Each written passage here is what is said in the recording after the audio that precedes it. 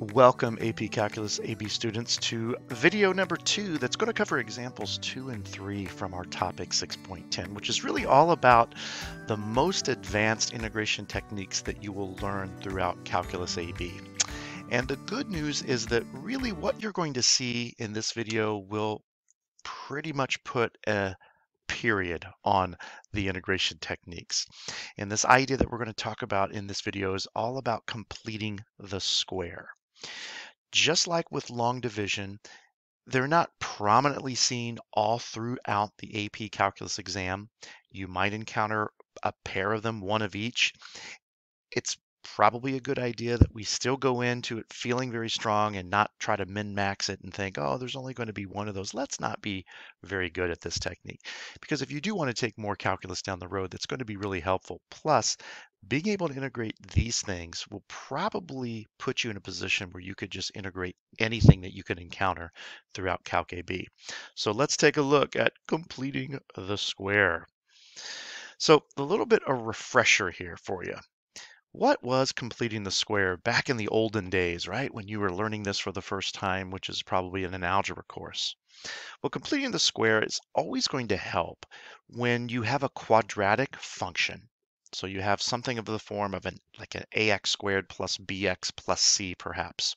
And you see that in your integral problem. Well, we know that this quadratic of the form, say, x squared plus bx plus c, it can be written as the difference of two squares by adding and subtracting b over 2 squared. That's that very elusive third piece of the puzzle that we always try to find so that we can add to both sides of the equation. So as you can see, that's what's happening here. Remember, you would take the middle term, the coefficient of the x, which is b, and then we would cut that b in half. And then we would square that. Now we'll go through that procedure again very thoroughly when we do our two examples. And that b squared over 4, or the b over 2 quantity squared, as you can see, instead of adding it to both sides, in this case we can add it and subtract it from the same side. I know that seems kind of silly, but by doing that, that's going to allow this piece here to be factored very nicely into this piece right here. Now, I understand that factoring is probably not real apparent here. Well, of course it's not, because of the really complicated use of these general variables a and b. But trust me, once we see it with numbers, it'll all come back to you quickly. Let's take a look at example 2. Integration that requires completing the square. So we're going to integrate what is essentially 1 over x squared minus 4x plus 7 with respect to x. Take note that no integration technique that we have spoken about thus far will help you with this particular problem. And the reason is that everything that you have is just crammed here in the denominator. There's nothing in the numerator besides a 1, and so u substitution is really not going to do anything useful. So what we're going to do is we're going to take our x squared minus 4x plus 7, and we are going to rewrite that using completing the square.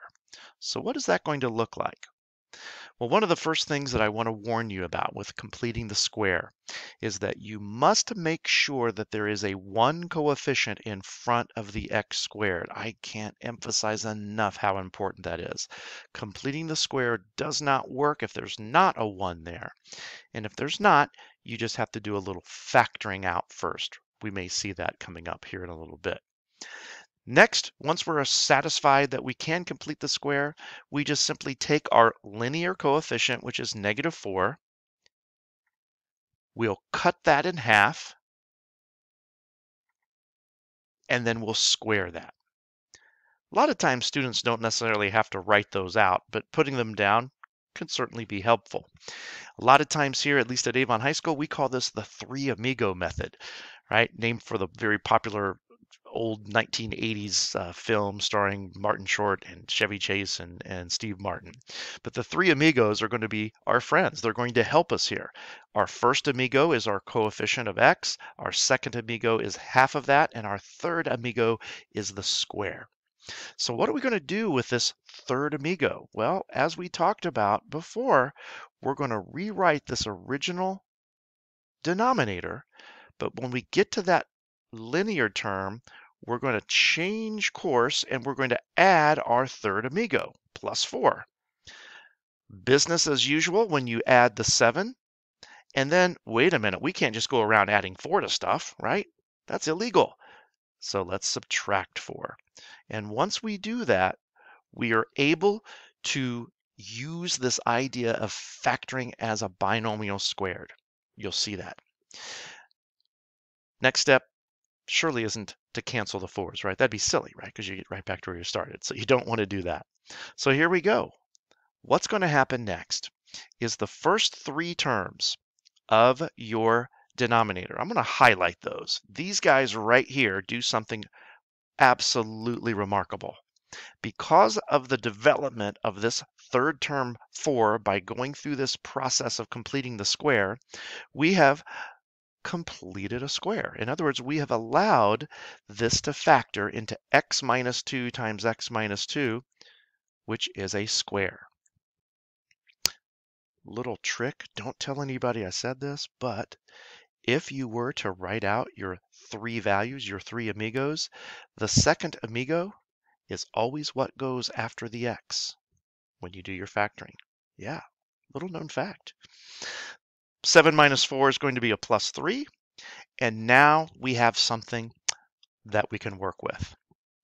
We have something that we're going to be able to factor. Actually, this is a plus 3. Now we have something that we can integrate. If that was a minus 3, that was going to be a problem. 7 minus 4 is a plus 3. This, I would hope, we recognize as an arctangent form. I know it's not your typical arctangent form because there's a little bit more going on right here, but you can still proclaim that your u squared is x minus 2 squared and that your a squared is 3. Now what that means is that your u is just x minus 2 and your a is unfortunately not a very pretty value, but we'll go with it, the square root of 3. If you use division here, or your derivative here, you're going to be okay in that du is equal to dx. So basically, the only thing left for you to do is to write the answer to the problem. Remember that an arctangent form for an integration has the 1 over a in front. So we'll start with that. And then we can plop down our arctan. And then, of course, u divided by a in this case would be x minus 2 on top and the square root of 3 on bottom. And then don't forget your plus c after all that hard work. I do promise if you do have a CAS calculator like the TI Inspire CAS, if you entered this in, it would produce this answer, although I believe the calculator is going to have a bit of a propensity to want to rationalize the denominators. But outside of that, you should see the same form. And so you can always use your calculator from time to time to check answers if you'd like. All right, let's take a look at another example that uses this exact same idea. This time we have a little bit of a different title. It talks about this completing the square with a negative leading coefficient. Well, what's that all about? Well, what that's about is this content of the denominator under the square root. It's kind of a mess right now.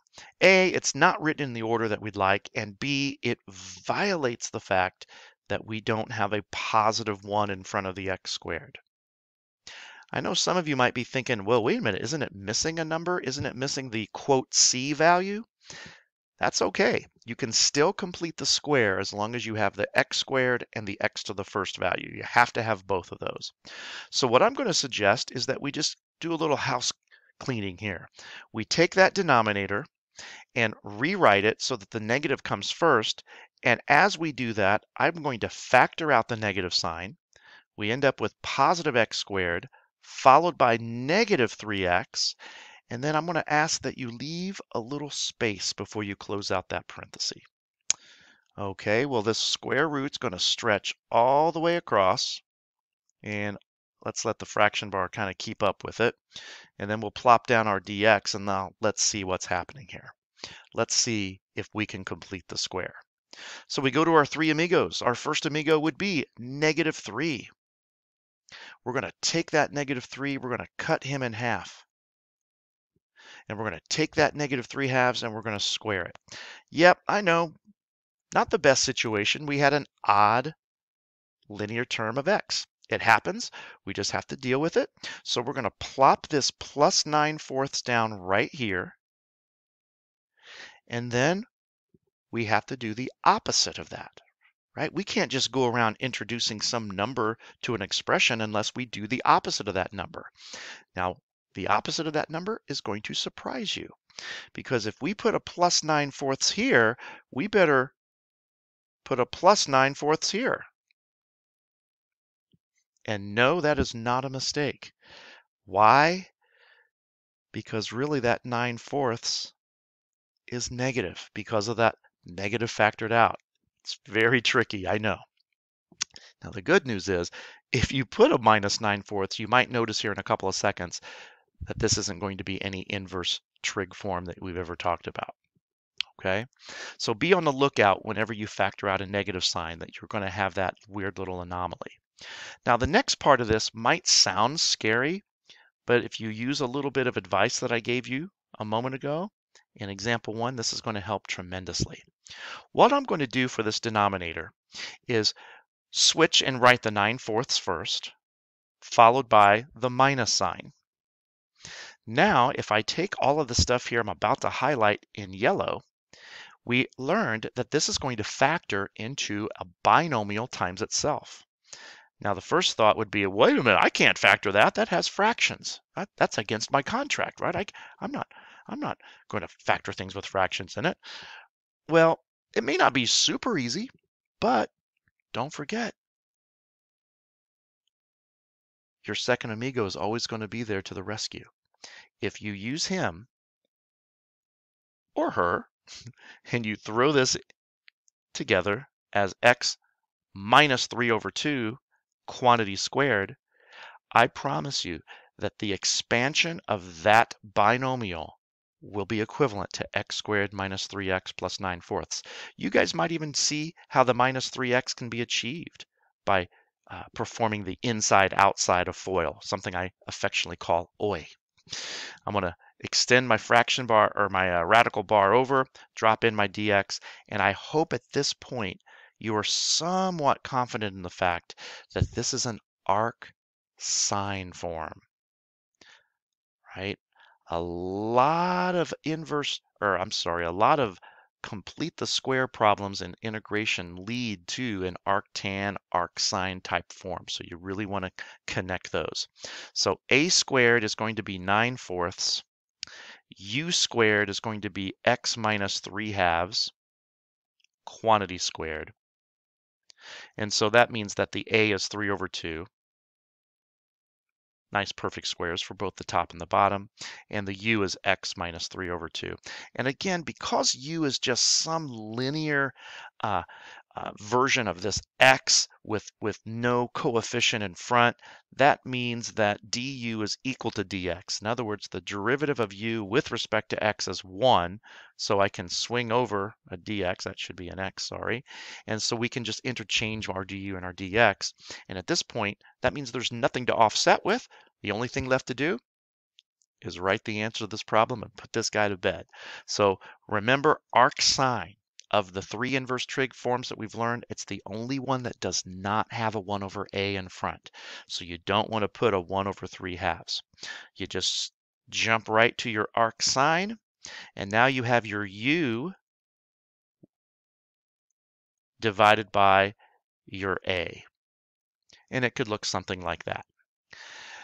Now I know that that is a horrible mess if you really get down to it. A lot of improper complex fractions going on here. So I do want you to know that you could clean this up. If this were a multiple choice problem, maybe they'll elect to do this. But if you just simply multiply the numerator by a 2, and if you multiply the denominator of that expression by a 2, totally legal, right? We're just multiplying by 1. It does tend to clean this up a bit. 2 times x is 2x, of course. 2 times 3/2 is just 3. And then 2 times 3/2 again is 3. And boy, doesn't that look a heck of a lot better. If you had the patience and you took the derivative of that using chain rule, it's going to produce this expression every time. Also, you could use a CAS calculator to enter this integral expression, and it's going to spit out, again, this answer here. Completing the square. No, it's not maybe the easiest integration technique that you've learned. Maybe it's going to be one of the hardest, but if you practice it, you'll get better. I promise. I've seen that now going on for almost 30 years. The more you work at it, the better you're going to get. Thanks for coming. We'll see you at the next video.